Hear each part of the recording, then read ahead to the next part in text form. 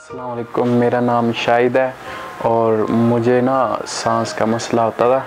तो बहुत से हॉस्पिटल में गुलाब देवी जो है उसमें भी गए हम, एक्सरा भी करवाया उसमें। तो उन्होंने बोला कि आपको दमे का मसला है।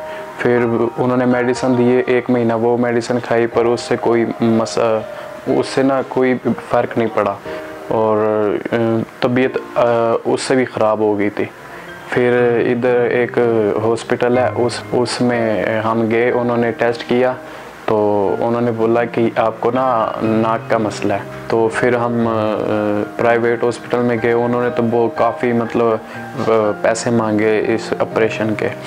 तो वहाँ हम नहीं करा सकते क्योंकि मैं कमाता ही नहीं हूँ। मैं जब से ये मसला हो रहा है 2 साल से मैं काम पे ही नहीं गया और सिर्फ अब्बू कमा रहे हैं 18,000 तनख्वाह और घर में 9 अफराद हैं खाने वाले।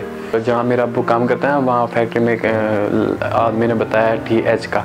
तो इधर हम आए हैं उनके दफ्तर, तो उन्होंने हमें कहा कि अकरम हॉस्पिटल से आपका ऑपरेशन होगा। TH वालों ने अकरम हॉस्पिटल में हमें भेजा है। तो यहाँ मेरा ऑपरेशन हो गया। ऑपरेशन 11 तारीख को हुआ है। अभी मुझे काफ़ी फ़र्क है, मतलब पहले से बहुत ज़्यादा फ़र्क है। और यहाँ काफ़ी अच्छा रूम है और सफाई साफ़ सुथरी और सब कुछ अच्छा है और मेडिसिन भी फ्री देते हैं। बिल्कुल मेडिसिन भी इन्होंने फ्री दिया है, 1 रुपया भी इन्होंने नहीं लिया।